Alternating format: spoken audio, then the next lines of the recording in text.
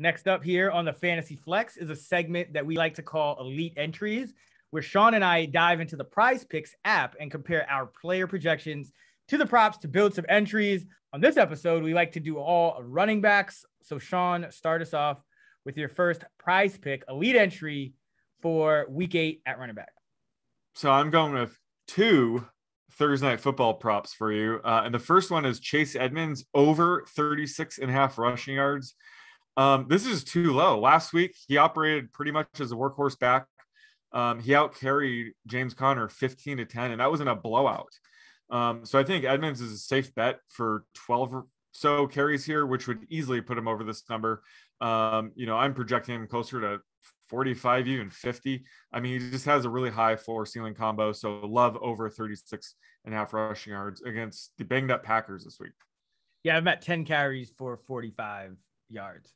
For my first PrizePick Elite Entry at running back for Week 8, I'm going Chuba Hubbard under 69.5 rushing yards against the Atlanta Falcons. And I just think this number is a little bit too high here. Hubbard has been a guy that Carolina does want to get involved, but I have this closer to 64 against the Falcons. So Hubbard has gone over this number in only one of his games, and he's been in the double digits in carries for the last 5. He started the last 4, and yet his rushing totals have been 52, 57, 101, 61, and then 28 last week. So I think he does better than last week, but 70 yards for Chuba Hubbard is a lot of yards. So going under Chuba, 69.5. Sean, who do you like for your second running back prop for Week 8?